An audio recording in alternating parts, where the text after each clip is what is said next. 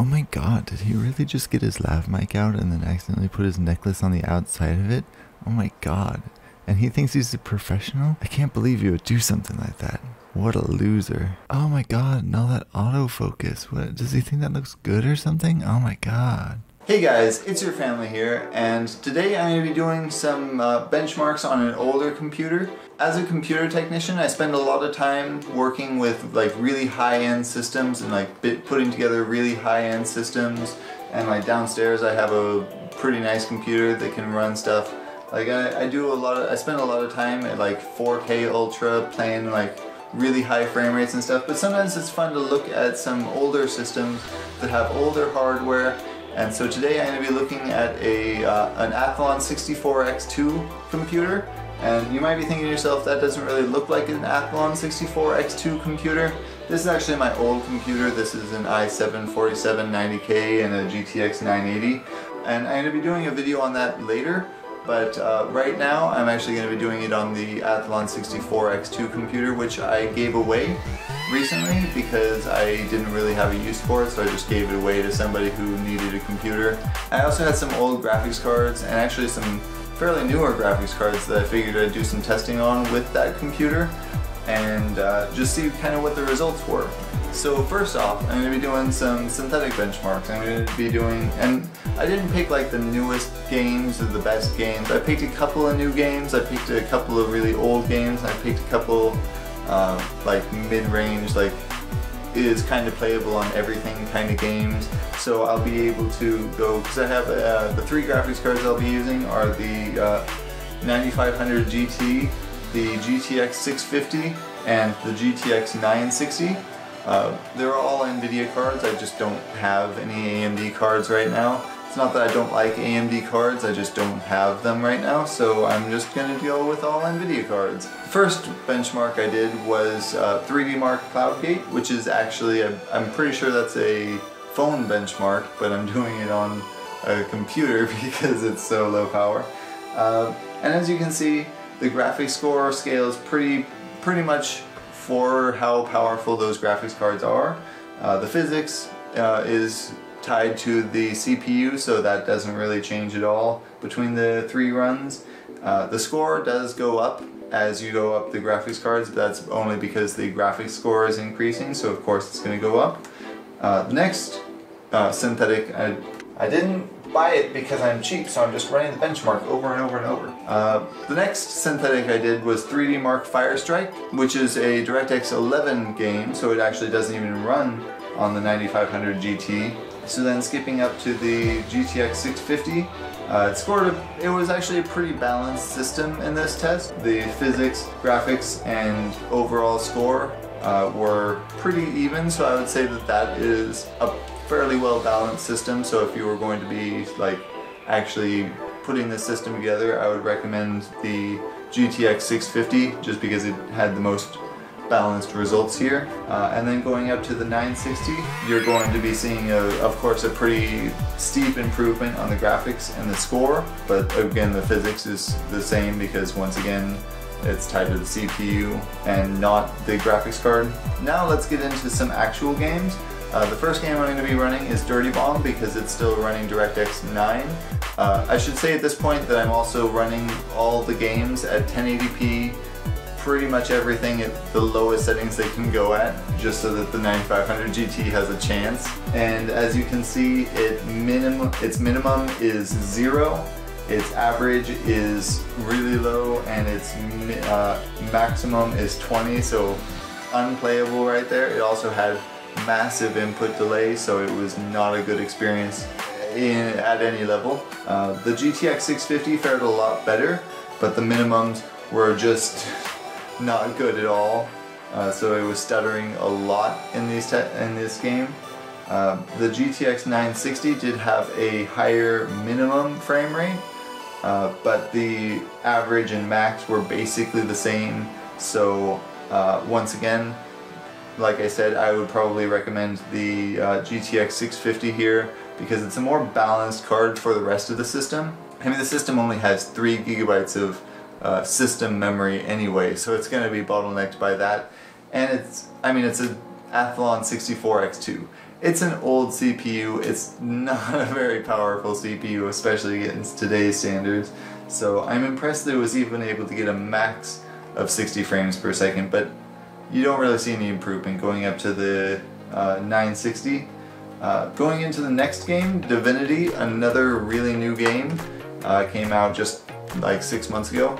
It's another DirectX 11 test, so it's not going to be able to run on the 9500 GT. The GTX 650 was able to run basically unplayably. It was really laggy, it was really slow. I'm impressed it even loaded at all with 3 GB of system memory. I'm really impressed that it did that at all. So that's good at least, but I mean, we're seeing averages of less than 5 frames per second and maxes of less than 20. So it was not a playable experience. Also, you'll see that when you go up to the 960, the maximum frame rate actually goes down from the 650, and I'm gonna guess that that's either because I was just running around at a town and maybe something happened different. Maybe I started the benchmark at a different place or something. I mean, I only ran each test one time, so I didn't average it out over multiple. So that probably is also contributing to it. So testing methodology probably wasn't the best. I would probably say they're basically equal. FTL is a game that's basically designed for any kind of hardware. So as you can see, it runs pretty much the same on all the different systems that I ran. The GTX 650 is the only real anomaly in here with the minimum of 0. I think it just dipped for like 1 second or something. Maybe the game froze, maybe, you know, a million other things. I would probably not put too much weight into that.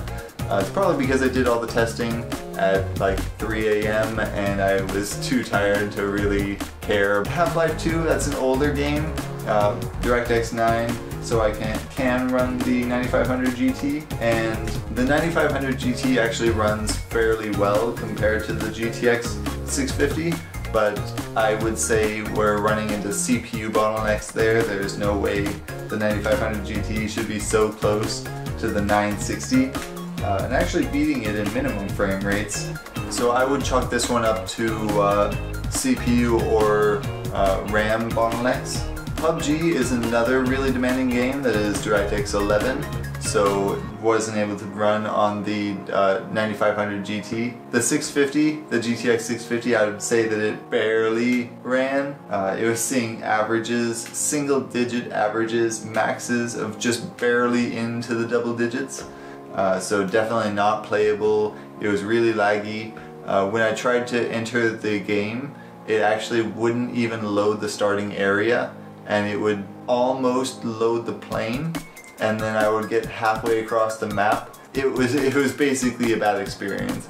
I was barely able to even get the benchmark through. And then the GTX 960 ran a little bit better, but once again, minimums of 0, maxes of just over 30. Not a good experience. I was having the same kind of problems where it wouldn't load the starting area, and I sort of dropped like mid-map.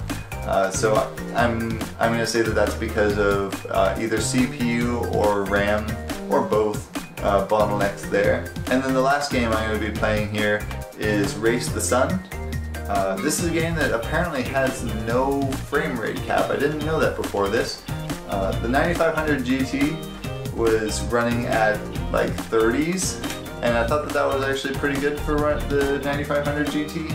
But the input delay was the absolute killer for this graphics card. I would not recommend this graphics card if you're going to be playing Race the Sun, because it was just so laggy. Like that you would push something and then it would react like a second later. So not a good experience. The GTX 650 got rid of that problem completely. It ran much better in the hundreds of frames per second. Minimum was like 80, so it was running well over 60. And then the GTX 960 ran this game really well, but I mean, once you get to over 200 frames per second, there's really no reason, there's really no point. And yeah, that's the end of my benchmarks here. So one thing I do kind of wish I could try again is changing out because it had a 2 GB stick of RAM and a 1 GB stick of RAM. So I wish I could have taken out that one stick and put in a 2-stick as well, so it would have 4 gigabytes of RAM, and see what that did to the test. But I don't have the computer anymore, so I can't really do that. And getting your hands on DDR2, this was running DDR2, 3 gigabytes of DDR2, I forgot to mention that.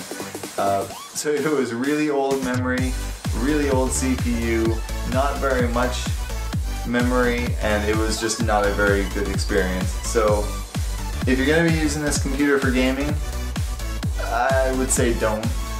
Get something a little bit newer, spend a little bit more than like $20 on your CPU or your whole computer. I'm pretty sure you could get this whole computer for less than like 20 or 30 bucks. I certainly got it for less than that. I gave it to somebody for a lot less than that. It was free. I got it for free and I gave it away for free. And so that's the end of that video. So, you know, post comment down below about how bad I am at testing graphics cards because I don't use 0.11% and 0.1% lows, and how I should do that next time. You should post a comment about that down below. And tell me if you're running an Athlon 64X2 computer and how much RAM you have and what graphics card you have in there. And then in my next video I'm going to be doing this computer over here that I can't reach, which is the i7 4790K, 16 gigabytes of RAM, and I'm actually going to be adding the 980. I figured it wasn't really worth it to add the 980 for the Athlon 64X2 computer. But for this one I will be doing the GTX 980. That's the second newest graphics card I have. And yeah, I think that's basically it. So thanks for watching. Don't forget to comment down below about what I just said, and I'll see you in the next video.